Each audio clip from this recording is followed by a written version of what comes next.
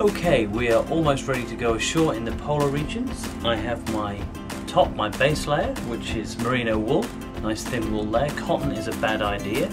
And then going down, I've got my fleece tights, very fetching, very attractive, I'm sure you agree. And then woolen socks. I generally tend to go for one pair of woolen socks. Some people like two, but one good thick pair of socks is good for a base layer. And that's my base layer.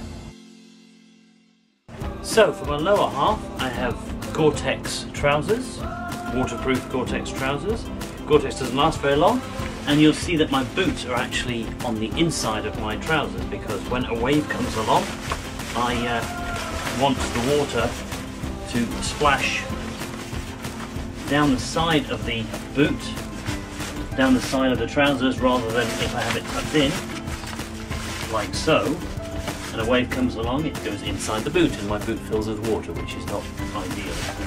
Basically, my bottom half is ready to go. Like so. So mid layers, I usually have a couple, depending on what I'm doing. If I'm going to spend time in a zodiac, I'll have two mid layers. This is a nice sort of synthetic equivalent to down, if you like, very thin, very light. And that's layer one.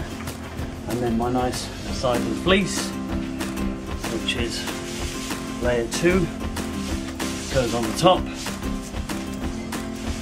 And that as a mid layer would do me for probably for a zodiac cruise if the weather was a little bit on the cool side. To finish off with, neck gaiter, just to fill in that gap. I want to sort of get that whole area as covered as possible. And then my outer layer, my parka, waterproof and an extra little bit of insulation here. And that's my basic dress. To finish off with, sunscreen, very important, and gloves, which I may or may not wear, make sure that they're in the pocket. Sunglasses, of course, and a nice hat. This is fleece lined, this one.